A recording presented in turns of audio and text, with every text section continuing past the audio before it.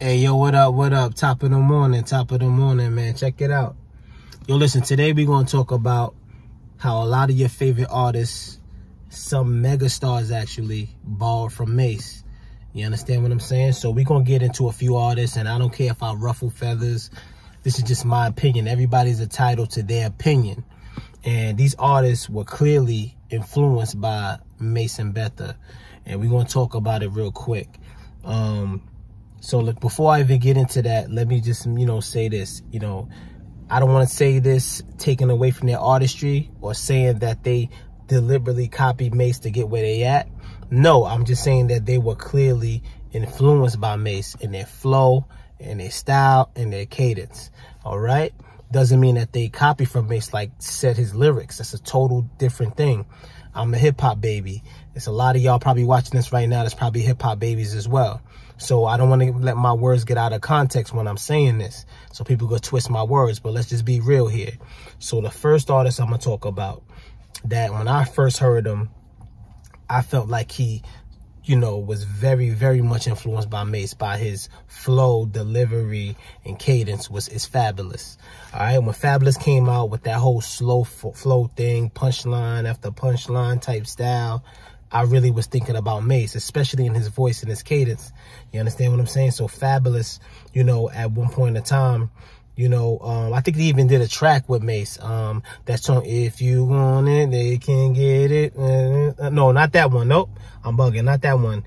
It was a song called That's the Way. I like it. And then he said, you could tell I blew, push the 740 LI through, eyes low from the LIQ. Like, even the way he started the verse off sound like Mase. Mase was on that track too. They both ripped it. Of course, I like Mase verse better, but they both ripped it. You understand what I'm saying?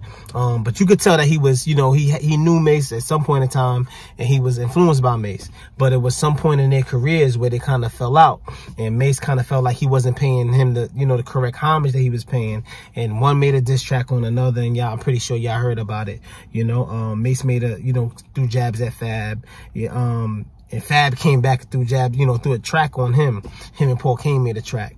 But that was one artist that I always thought that you could clearly tell borrowed from Mase. The next artist who I felt like borrowed from Mase is Kanye West. And one thing I respect about Kanye West is that he actually admitted it. He actually said that, he was inspired by Mase. He wanted to rap like Mase. Mase is one of his favorite artists. So you got to salute Kanye on that, because he admitted it. There's a lot of rappers out there that borrowed from Mase style and never really gave him that homage. And that's corny. You understand what I'm saying? Let's keep it all the way real and funky. All right?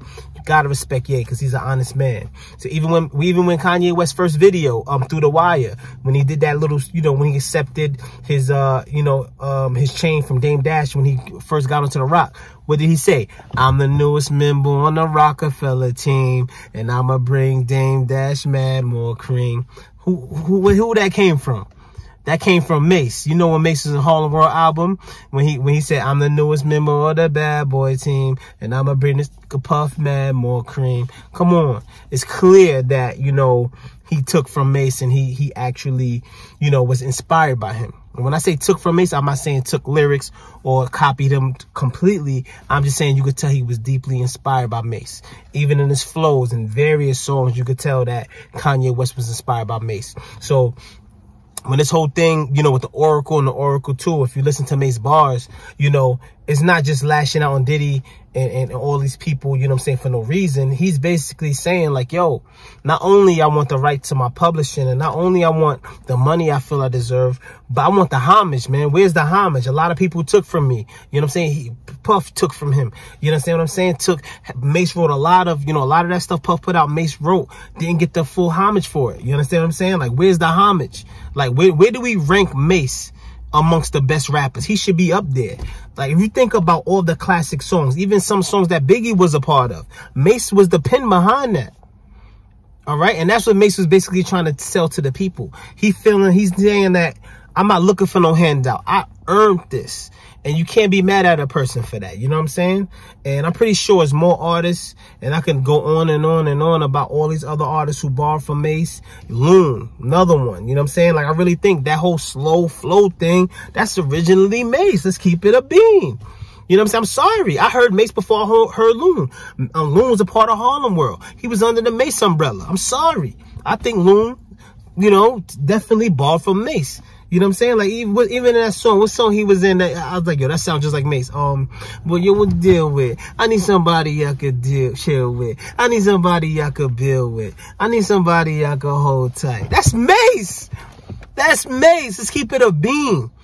Let's keep it a beam, man. But like I said, this is all my, you know, thoughts and my opinions. And like I said, everybody could disagree if they choose to, but this is what I feel personally, all right?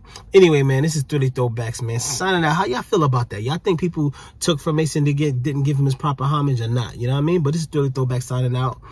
We out. Peace. Much love to y'all. Oh, thank you to the subscribers. Help us to get to 5,000 subscribers, and, you know, and stay coming back and showing that love, man. I appreciate every single one of y'all beautiful people. Love.